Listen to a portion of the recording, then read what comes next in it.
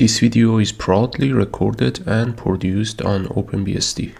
In the last video, I mentioned that I use Firefox as my default browser for everything, and this may surprise some people, especially due to the fact that Firefox doesn't have a very good performance on OpenBSD. But no worries, you can significantly, in my opinion, improve the Firefox performance on OpenBSD with just a couple of simple steps. So the first step is actually to go to the about config, accept the risk, and then enable a couple of flags. So the first one is layers acceleration forced enable. So make sure to enable that. For that, just click here. Right, so here I set it to false because it's already enabled. And the second thing is GFX, and I think it's called web render enabled, and set this one also to true. And the last one,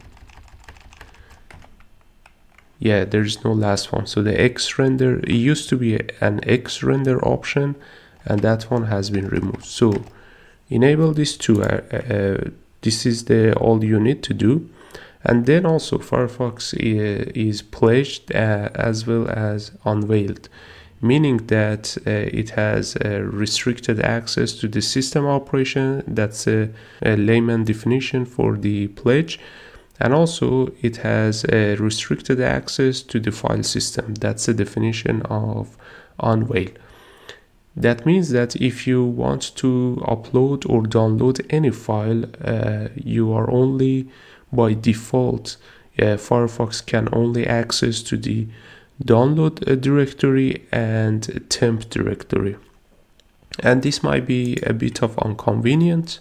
So to fix that, simply just open the unveil file of the Firefox under etc directory, unveil main, and we just need to add add what we want to allow Firefox to access. So as you can see, for example, it can access to the download directory, read, write, create. I'm not sure what the C stands for, to be honest.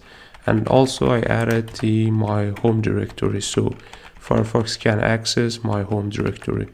And once you have done that, just save it and you should be good to go. Restart your Firefox, and also use something like pkg. I forgot what it's called actually, the compositor. Use also some compositor. It will help to smooth out the video rendering, especially on Firefox, and afterwards you should have almost if not better, at least as good as this performance of Chromium on OpenBSD.